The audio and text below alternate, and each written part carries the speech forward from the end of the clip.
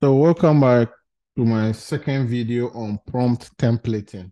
Okay, so I'm going to document this and say prompt templating. Okay, so in our last video, we did something on prompt templating, but this time we want to expand it to the next level, or we want to use a different way of doing the same thing. So we're going to start with importing the prompt template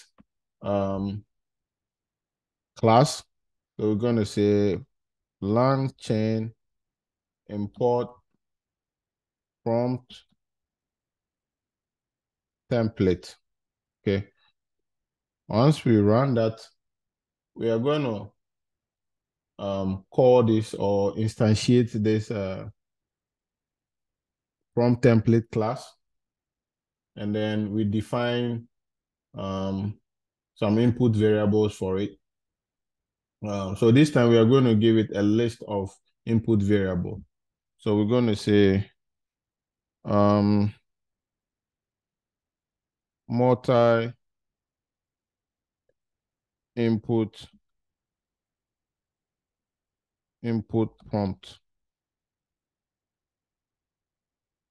So we're going to say prompt template. And then we're going to say input variables is equal to a list of. So the first one is going to be like adjective. And then the second one is going to be, let's say, the content. Okay. Once we do this, we can also pass in the template and then say, tell me a placeholder, and then we say joke about another one, which is going to be the content. So these are just placeholder. Okay. So if you look at it carefully, all it's doing is going to replace the adjective with this one, and then the content with this one. Okay, so let's run this.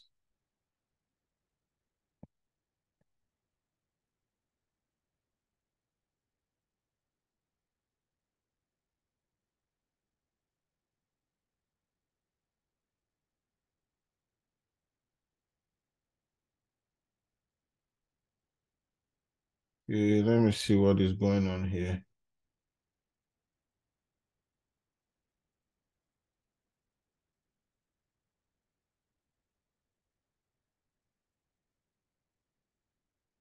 From template,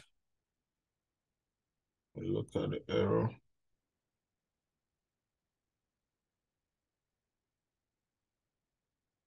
Okay, so I think we need to put cannot have input variable.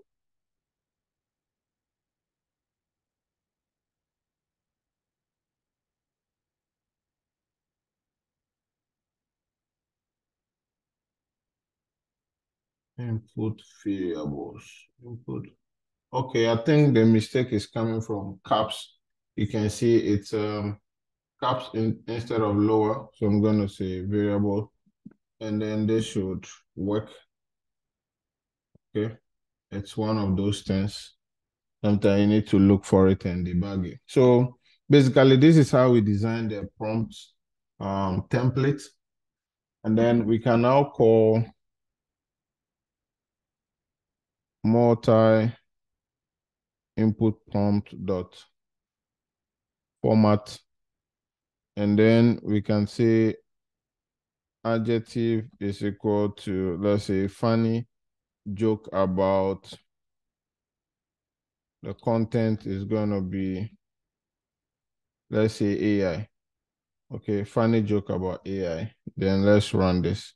You see, so this is the placeholder. The adjective is the funny, and then the content is the AI. Okay.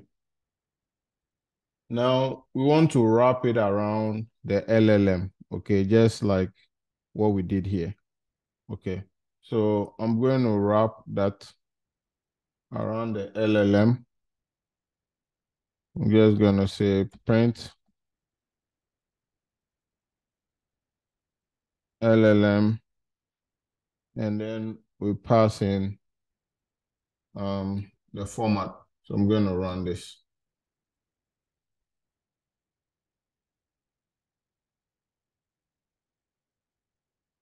What did the AI say when it realized it had made a mistake? The answer is self-correcting.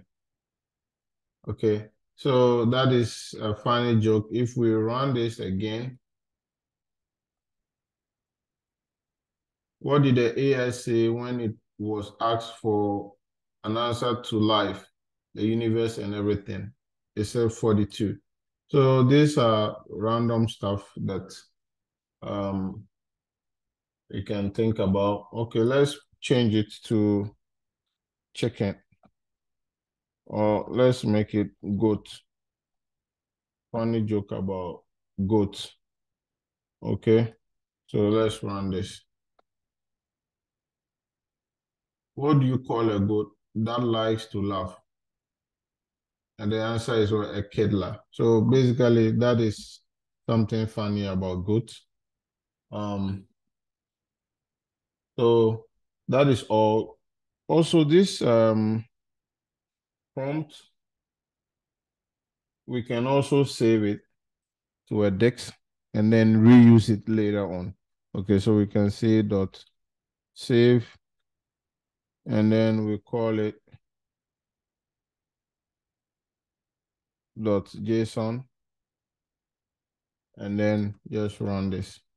So once we run this and save it, this is what we get, multi-input prompt.json. If we open it, this is the input, and then the template, and then the F string validated is true and all that. So this is something you can reload back and reuse it again. Okay, so that's another way of saving your prompts. Assuming it's a very big prompt, you can save it in that manner and reuse it over time. The next thing we are going to talk about is how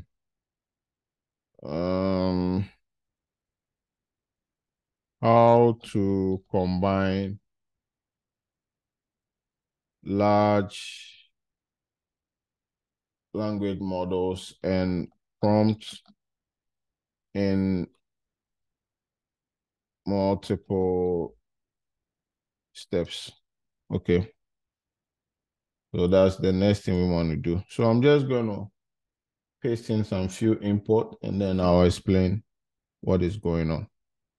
So these are our imports, the prompt, templates, the openai. The new one is what? LLMCHAIN. Okay, large language model chain. Okay, so already you are familiar with these two. So I just introduced the third one, which is LLMCHAIN. Okay, let's run that. And then you are also familiar with where is it? You're also familiar with this LLM, so I'm just going to paste that. Let me paste it here. And you're also familiar with the other prompts. Let's say the food one. You're also familiar with that from the previous videos. So I'm going to paste that as well. So the new thing that I'm going to introduce here is the chain. Okay, so we say chain is equal to LLM chain. Okay, and this LLM chain is going to take some few parameters. It's going to take the base prompt template as well as the base language model. Okay, so these are the two things that I'm going to pass in. So the first one is LLM is equal to LLM. And then we are going to also pass the prompt in there. Okay, so I'm just going to say print chain dot run. Okay, so that is the command.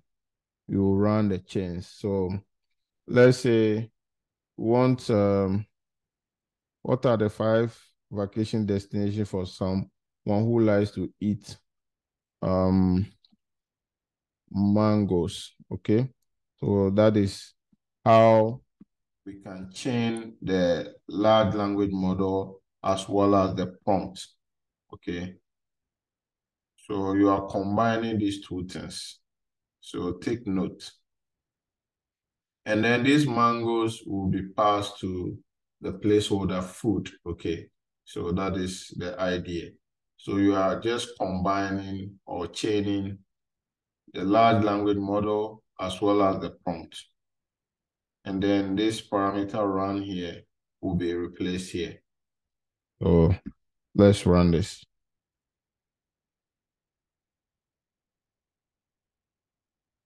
You see, so you can see that it gave us 5 places: Mumbai, India, Thailand, Mauritius, San Diego, California, and Dominican Republic.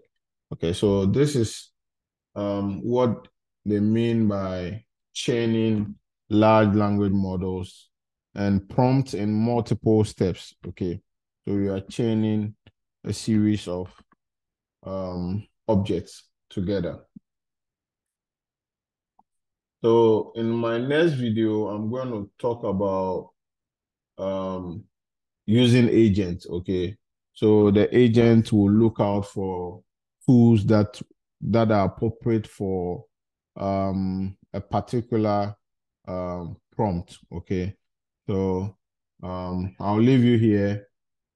Keep practicing. I'll see you in the next one.